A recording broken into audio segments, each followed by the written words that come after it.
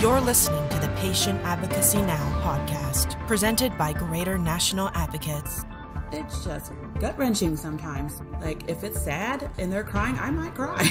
Amazing how many doctors do not even want to treat somebody who has Medicaid. Medical system is about making money. And I said, so are you hiring more nurses, or you're just telling each nurse to work harder? Cathy Bond, thank you so much for being here. How are you? I'm doing well, John, and thank you for having me. Thank you, Greater National, and especially a thanks to Brand. Yeah, we love Brad Schwartz. He's a great figure. I want to kind of dive in and find out, you know, you've been doing advocacy in some respect for 30 years. How did it start? So I got started. Actually, I say this. I'm an accidental, on purpose patient advocate. I got started accidentally. And I think being vulnerable is what made me be a patient advocate. At the age of about 18 or so, my mom had a health scare, and it was very traumatic for her, but also for me. This is where I learned how to speak up for her, and in turn for myself and for others. I had a doctor that wanted to perform surgery, but I didn't understand why, and they couldn't give me a reason that satisfied me, or it could explain to me why she needed the surgery. They threw me out of the hospital room because I wouldn't consent, and just heartbroken and crying, I went to a desk and said, I need to speak to someone in charge. That was the only thing that I could think to say. And the lady at the information booth took mercy on me and called risk management. They came down and spoke with me, and I explained the situation. I was crying. I was distraught, but I had enough knowledge or love for my mother to want to make sure that she got the best health care. And from there, it was off and running. But it was by accident that I became a patient advocate. And what made you feel compelled to do this for others? Obviously, we all feel the call when it's our own family, right? Some of us are a little bit less squeamish or have a little bit more of that let's do it attitude like you did, which is amazing. But what made you realize, you know what, I need to do this for other people? I think it's the, and I don't think I've said this out loud, but I think it's the tiger in me. It's the fight in me. I cannot stand seeing anyone being mistreated. I absolutely detest it. It annihilates people. It annihilates communities, societies. So anywhere I can see to stand up for someone, I will.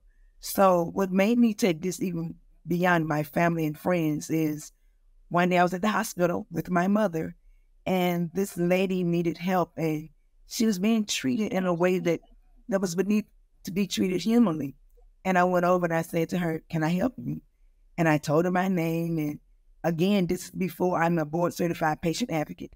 And she was just trying to get help. And I said, let me help you. And I began to explain what she wanted and relayed to her what they said, explained it to her actually. And from there, just the thanks that she gave me and the hug and just doing it whenever I seen someone needing my help, that made me become a patient advocate. And as you said in my bio, I'm a natural born teacher. I want to teach. I want to instruct. I want to make sure that if I know it, someone else can know it. What do you find that you teach the most to your clients? What's the gap in knowledge that you wish more people knew? Knowing their rights. When you know your rights and you know how to convey those rights, how to speak to them, how to communicate about it, you feel more empowered. And a no can quickly become a yes, or I can't becomes I can. Or even if it can't, you go away with the feeling that you stood up for yourself and you knew what you could ask for. Whether we get it or not, we know what to ask for. So I teach people their rights. I teach them how to stand up and advocate for those rights. And just simple language and without being hostile or upset, but just simply knowing, because it is empowering. But what's more empowering is know how to do it. I think that's such an important message, the idea that it's not just about knowing your rights, but also how to deliver the knowledge and kind of let people know that you know your rights so that it's not antagonistic. I mean, at the end of the day, if you're dealing with healthcare professionals, the last thing you want is for them to think that you're an enemy of some sort, that you just want to listen. Look, I understand that I have this right. And there's a kindness and there's a way to articulate it that's effective so that you don't kind of, have any animosity in the air. Absolutely. We've all encountered well, I don't want to say all, but there are times I've encountered personally a nurse or a doctor, as I explained to you earlier, that was less than hospitable, that was truly unkind. And now that I've been doing this for a while, I know how to smile and just say what I need to say, but mean every word of it. I think I have a nice smile. I try to be kind to everyone, but as I said earlier, there's a tiger in me. And the tiger can smile, but I will bite at the same time. But it's in a good manner in that I'm going to get what I need for myself, for my mother, for the person that I'm helping, whether it's for free or just if I'm being paid, it doesn't matter. We all deserve great health care. And if I'm around, you're going to get it. And what do you feel is a good example? Can you give me an example of a patient right that you feel some patients don't know they have, that you typically have to educate them on? Absolutely. My next door neighbor is Vietnamese. Her husband had an accident at work. He sliced his hand really badly. And she called me while they're on the way to the hospital and asked if I could come because they don't speak a lot of English, some, but not a lot. And so as I'm on my way, they're sitting in the waiting area, he's bleeding, and no one is helping them. So when I get there, I asked if they signed in. She said yes. And I asked if they spoke to anyone, and she said no, there was no one to help them. And I said, what do you mean there's no one to help you? Well, no one understood what they were talking about. She didn't understand that she had the right to get an interpreter. So I go up with them, and I say what we want. And they said, oh, well, you can translate for them. And I said, no, I cannot. I do not speak Vietnamese. So we're going to get a Vietnamese interpreter. Well, it's going to take a couple of hours. I said, no. As you can see, he's bleeding. He doesn't have a couple of hours. You have 15 minutes to get someone on the phone, and we would appreciate it. I stand right here, and I move to the side so you can get someone else. But I will stand right here so that you won't forget us. And within 10 minutes, we had an interpreter on the phone. That's amazing. And just doing it politely and understanding that you can't block the line. I mean, those little touches really make a huge difference. Why do you feel that people in the healthcare system don't uphold those patient rights more often? I think it's easy to not see people as human sometimes. When we see people on a daily basis, they're used to the cuts, they're used to the bruises, they're used to the emergencies. We're not. So it's easy to sometimes forget, not even on purpose, but to just push a person aside, especially when they have a situation where they are economically disadvantaged, can't speak the language very well. Sometimes being skin color that people may not think is appropriate or particular that they like. It's easy to dehumanize people. So I think just that smile is disarming, but the words are knowledgeable. And those two things combined makes you, oh, wait a minute, let me get this right. I'm sorry. And I've gotten that plenty of times. Oh, I'm sorry. Simply because I make that person human. I make that person seen and not be invisible or devalued. Yeah, absolutely. You touched on prejudice, people seeing others as not human. And I've read in your bio that, you focus on minority cultures. Where do you see that happen? And how do you think we can kind of grow as a society to try and move in a better direction in that front, on that front? Well, there are several things I think we can do. But one of the things that I feel if we start just in this one place, it can change our perception. If we actually take these two words off of the healthcare forms, Black and white, that's a start. Because I say this all the time, I'm not a Black woman. I'm a brown woman. My hair is Black. but my skin is brown. Your shirt is white, your skin is not. If we take those two words off of the forms, that's a beginning, because those words, or African American, have stigmas to them. I'm an American. It doesn't mean I'm an African American. I'm just an American. If we start just there, the visualization of those words and our history, it connects those two things. But we change that, disconnect that visualization. Yes, the history is still there, but it allows us to start off in a fresh way and go beyond that. That's one thing. The second thing I think would be just, we talk about sensitivity training and diversity training. Yes, who's teaching these classes? Are you including people that look like me? Are you including Asians and Hispanics and Vietnamese? Are you including Jamaicans? Are you including Africans? Because we're the ones that can tell you how we feel about a situation and can help make better decisions in the healthcare. And I think also nurses having a little bit more voice in the things that they can help out with patients as well, and not being rushed as well. Great ideas. I love the idea of making sure that the inclusivity of the instructors is equally, if not more important than the idea of the training itself, to have an informed voice there. When it comes to your role as an advocate and what kind of services you offer and what kind of help you actually give, it sounds like you're in the hospital setting with some clients. What do you view your role? Because advocacy is kind of a weird umbrella term these days. Some people focus on billing. Some people are retired nurses and they really just are clinical advisors. You sound like you get your hands dirty in terms of kind of navigating the system. What does it look like to work with you? Well, as you said, I'm not a clinician. I'm not a retired nurse or anything like that. And I don't do billing. To work with me is to just simply walk you in the hospital and show you and teach you, or raise your expectations of what you're going to get, right? I can help you with communicating with the doctor. I can help you with understanding the diagnosis. I can even help with making sure that your medications will not have side effects, or if you take several medications, going to the pharmacy, having the medication list done, make sure everything is well with that. Helping you know what the next steps will be if you're diagnosed with the disease and you don't understand. In addition to that, I am at the hospital. I'm sitting there right with you. I will go to the appointments with you.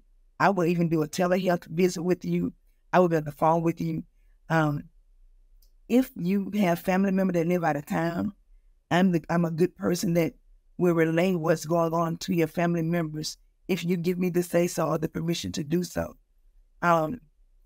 Even if you're in the hospital, and I know this is kind of a situation for women where you have to get a mammogram. Having a male person that does that is very uncomfortable. So I can be somewhere close by with you to give you that assurance. So if you work with me, the one thing that you will get is assurance. Assurance that you'll be heard, protected, and cared for. I love that. Thank you. That sounds like peace of mind to me, right? The assurance that you're going to be cared for is more than a lot. I think we've all had that instance, myself included, where you check into the ER or urgent care, 4 hours go by and you don't even know if they know you still exist, and it's very frustrating. A lot of people just don't know how to handle a situation like that. It is frustrating. Tell me about your podcast and what your goal was in creating the podcast. I think I began to think about that question, and I think my podcasting goals and my advocacy goals actually combine. They are separate, but they are combined. In my podcasting journey, I'm simply helping people to see beyond where they are.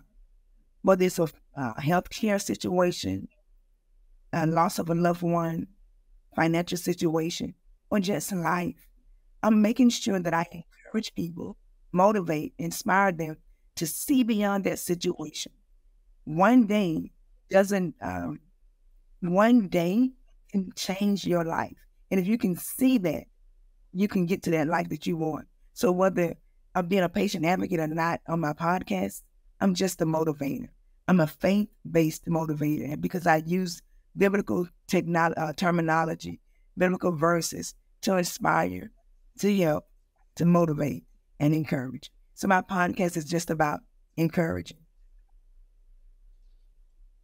Do you feel like faith and your kind of relationship with that part of your life informs the way you approach things? And is that why you've chose to kind of go down that journey in your podcast? Absolutely.